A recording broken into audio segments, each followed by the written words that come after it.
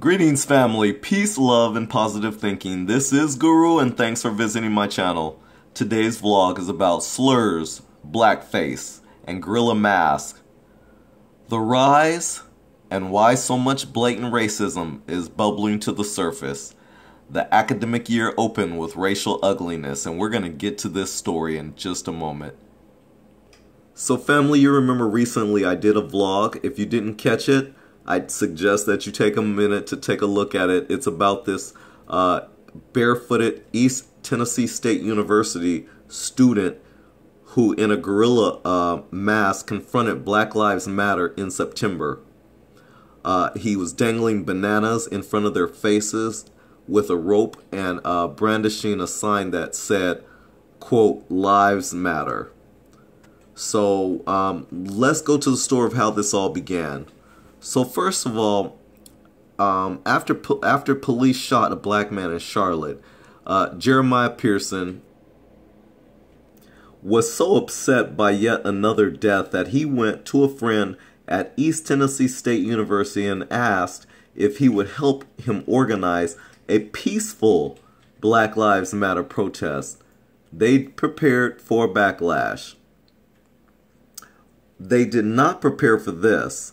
On the second day, a white student walked out of the library barefoot, wearing overalls, a gorilla mask, and carrying a burlap sack with a Confederate flag on it with signs of marijuana leaves and information about marijuana. He was making monkey noises and he offered protesters bananas. He used a racial slur. He tied a rope around a banana and dangled it in sophomore Jalen Grimes' face. This is Jalen Grimes pictured here. So family, it was that moment and their measured response was a powerful symbol of the challenges and possibilities that face universities and the nation in what many believe is an increasingly volatile racial climate. So this academic year opened with an onslaught of racially charged incidents at colleges across the country. A professor at Eastern Michigan University found a racial slur spray painted on the side of a building on campus along with KKK in large letters. A former Kansas State University student shared a photo of herself and a friend with their faces painted black, blackface, and a racial slur. Students at the University of Michigan found posters on campus warning white women not to date black men. On a wall at Ohio University, someone painted a person hanging from a noose. So family, there are other examples as well, but I'm going to skip over that and instead go to the battery. The battery of ugly incidents this fall is a reflection of our times, said Benjamin D. Reese, Jr., Vice President of Institutional Equity and Chief Diversity Officer for Duke University and Duke University Health System. National protests over police violence and race have changed the climate on many campuses, he said, and so has political rhetoric. And as racial tensions and polarization ramp up, things that had been muted are now increasingly likely to be expressed intensely and directly. Which family now brings me up the second part of this, which is titled, "Why So Much Blatant Racism is Bubbling to the Surface." Several recent outbursts of overt racism show how social media and the presidential race are stirring up sentiments that were deeply buried.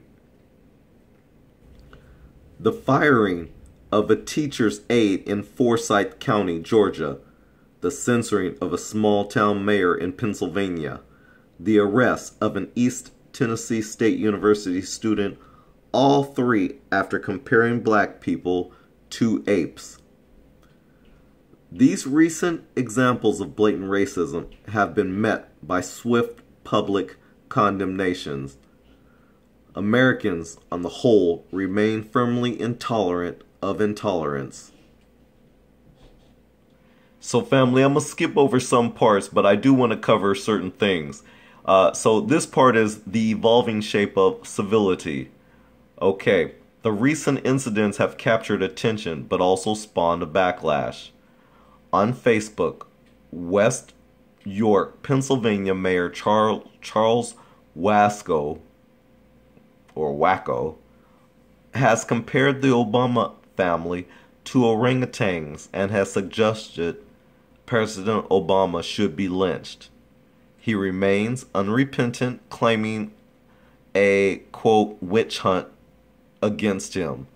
The racist stuff, yeah, I'll admit I did that, and I don't care what people label me as, unquote, he told WHTM-TV.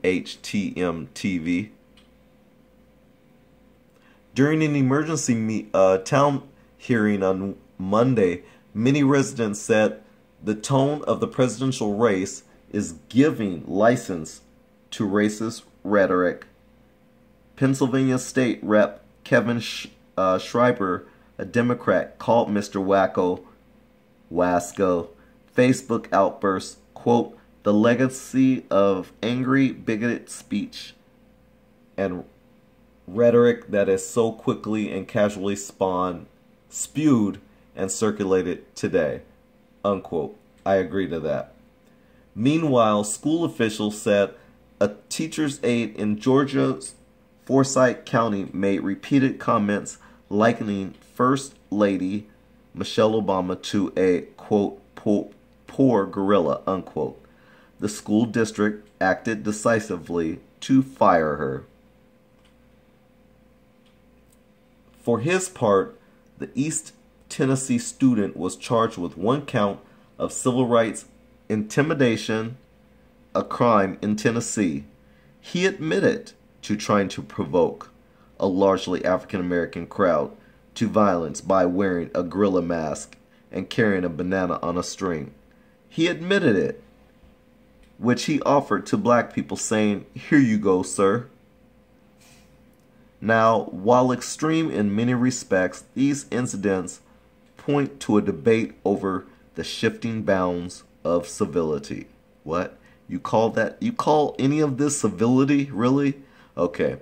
They are in part a backlash against the perception of political correctness run amok. Political correctness. Maybe that's the wrong term to put it at. Maybe it's called decency and respect for others. Maybe we need to reclassify that term and not call it political correctness, but instead decency and respect for others. I digress. Let's move on. The rise in discussion on college campuses of microaggressions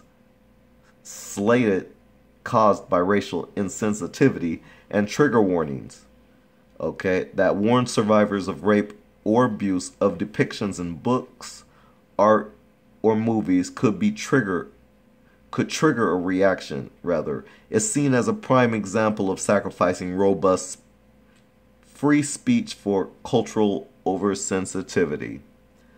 The incidents point to the growing willingness among some Americans to challenge these emerging social norms and boundaries, and Donald Trump, with his brash style, has helped lead the charge.